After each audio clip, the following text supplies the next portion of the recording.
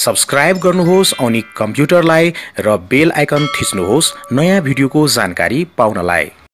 यदि तपाईको मोबाइल चलाउँदै ह्याङ हुन्छ भने आज म तपाईहरुलाई चारवटा तरिका बताउन गएको छु यो भिडियोमा।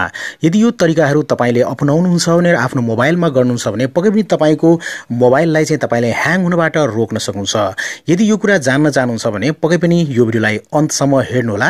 नमस्ते, म हुँ ओनिक र अहिले तपाईहरुले हेर्दै हुनुहुन्छ ओनिक कम्प्युटर YouTube च्यानल। यो च्यानललाई सब्स्क्राइब गर्नुहोला र त्यस्तै गरी यो भिडियोलाई लाइक गरिदिनुहोला र यो भिडियोलाई सोशल मिडियाहरु इमो, इन्स्टाग्राम, फेसबुकमा पक्कै पनि शेयर गरिदिनुहोला। अब आजको विषयवस्तुतिर लागौं।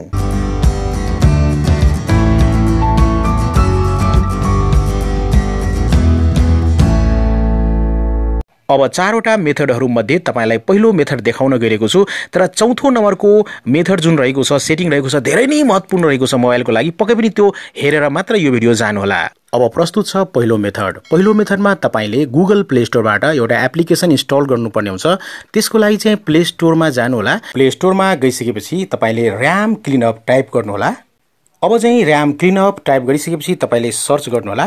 त्यसपछि तपाईले यहाँ एप देख्न सक्नुहुन्छ र्याम क्लिनअप, यसमा टच गर्नुहोला। अब तपाईले यहाँ एपको नाम देख्न सक्नुहुन्छ र्याम क्लिनअप र त्यसपछि कम्पनीको नाम देख्न सक्नुहुन्छ। यो एपको आइकन पनि देख्न सक्नुहुन्छ। यो एपलाई तपाईले आफ्नो मोबाइलमा इन्स्टल गर्नुहोला। ओके, इन्स्टल भइसकेपछि यो एपलाई ओपन गर्नुहोला। तर ओपन गर्नुभन्दा पहिले तपाईले आफ्नो वाइफाई अथवा डेटा चाहिँ अफ गर्नुहोला, किन भन्दाखेरि यो एप्लिकेसनलाई इन्टरनेट चाहिँदैन परफर्म गर्नको लागि।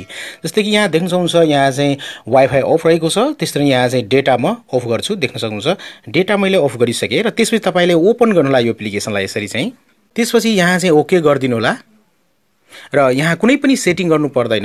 यहाँ चाहिँ सिम्पली तपाईले यहाँ चाहिँ स्टार्ट गरिदिनु होला। ओके, फेरि स्टार्ट गरिदिनु होला र त्यसपछि यहाँ देख्न सक्नुहुन्छ र्याम क्लिनअप भइरहेको छ। तपाईको मोबाइलभित्र जति पनि अननेसेसरी फाइलहरु रहेको छ, जंक फाइलहरु रहेको छ, यी काम नलाग्ने जति पनि फाइलहरु मोबाइलमा हुन्छ त्यो सबै फाइलहरुलाई यहाँ क्लिन गर्दैछ, देख्न सक्नुहुन्छ यो एप्लिकेसन। ओके, यहाँ क्लिन भइसकेको छ, देख्न सक्नुहुन्छ। ओके, सो यहाँ क्लोज गर्नु होला। अब यसरी तपाईले यो एप्लिकेसनबाट आफ्नो र्यामलाई क्लिन गर्न सक्नुहुन्छ, अननेसेसरी फाइललाई डिलिट गर्न सक्नुहुन्छ। ओके, ब्याक गर्छु र त्यसपछि दोस्रो तरिकाको बारेमा म देखाउन गएको छु। दोस्रो तरिकाको लागि तपाईले आफ्नो मोबाइलको सेटिङ्समा जानु होला। ओके, त्यसपछि यहाँ एप्स म्यानेजरमा जानु होला। जस्तै एप्स रहेको छ मेरो मोबाइलमा, यसमा टच गर्नु होला र त्यसपछि तपाईको मोबाइल भित्र इन्स्टल रहेको जति पनि एप्लिकेसन छ तपाईले यहाँ देख्न सक्नुहुन्छ।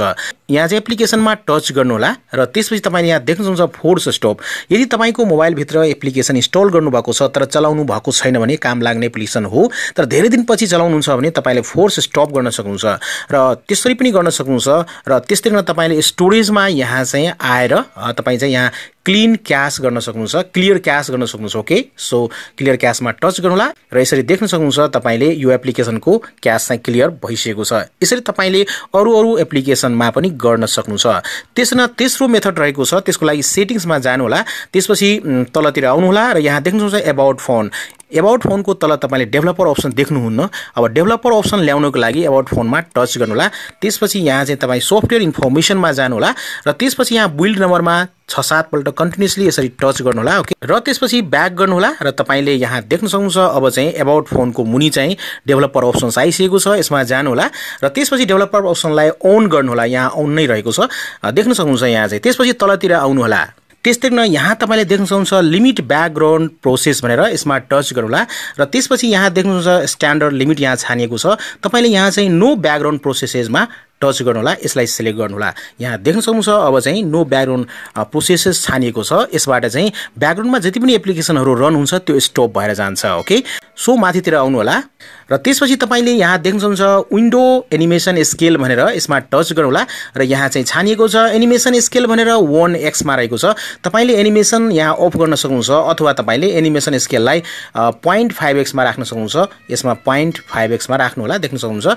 सेकेन्डमा रहेको छ यहाँ चाहिँ ट्रान्जिसन एनिमेसन स्केल, यसलाई पनि एनिमेसन स्केलमा 0.5x मा छान्नु होला। ओके, यहाँ देख्नुहुन्छ तेस्रोमा एनिमेटेड ड्युरेसन स्केल, यसलाई छान्नु होला र त्यसपछि तपाईले यहाँ देख्न सक्नुहुन्छ यसलाई चाहिँ एनिमेसन स्केलमा 0.5x छान्नु होला यसरी चाहिँ। र त्यसपछि तपाईले देख्न सक्नुहुन्छ तपाईको मोबाइल जति चलाउँदा पनि फास्ट चल्छ र ह्याङ पक्कै पनि हुँदैन भन्दै आजको यो भिडियोबाट बिदा लिन चाहन्छु। Take care, good by, Jay Nepal.